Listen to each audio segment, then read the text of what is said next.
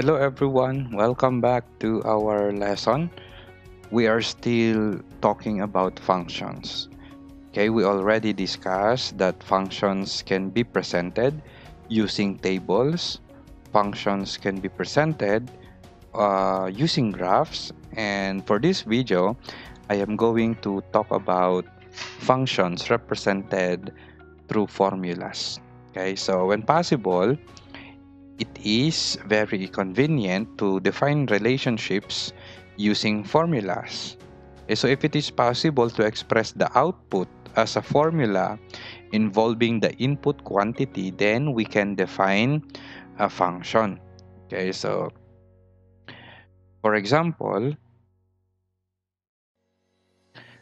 we can express the relationship. We are given here a formula 2n plus 6p equals 12. And we are going to define a function p is equal to f of n, if that is possible. So basically, we want to define a function where the input is n and the output is p. Basically, we are going to solve for p in terms of n in this case, okay? So let us start from the given. We have 2n plus 6p is equal to 12. So we want to isolate p on one side of the equation. So let us transpose 2n to the other side of the equation. This becomes 12 minus 2n. And we want to divide both sides by 6 to solve for p. So we have p is equal to 12 over 6 is 2 minus 2 over 6 is 1/3. And so now we can define the function p is equal to 2 minus 1/3 n. Okay, so this is a function f of n, 2 minus 1/3 n. Okay, so it is very important to note here that not every relationship can be expressed as a function with a formula. Okay, this can be verified using the next example. So we have x squared plus y squared is equal to 1. Here we want to solve for y in terms of x because we want a function where the input is x and the output is y. Okay, let's try to do that here. So we have x squared plus y squared is equal to 1. So we have y squared is equal to 1 minus x squared.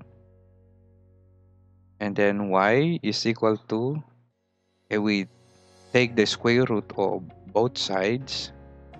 So this becomes positive and negative square root of 1 minus x squared. So we end up with an equation where the output is not unique. Okay, you see, if we have a single input of x, there are two possible outputs for y.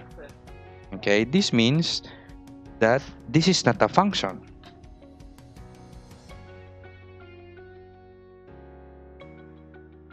Because as you can remember, the definition of a function, for every input, dapat yung output natin is unique. Okay, so in this case, the output is not unique, therefore this is not a function. Okay, so basically, if we want to create a rule dito, if we are given a formula, how do we immediately say na it is not a function?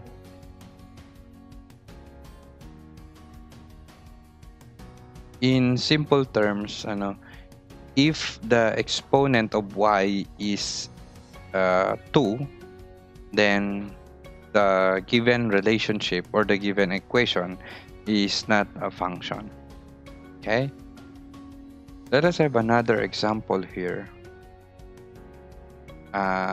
This time we want to evaluate or solve when the given function is a formula.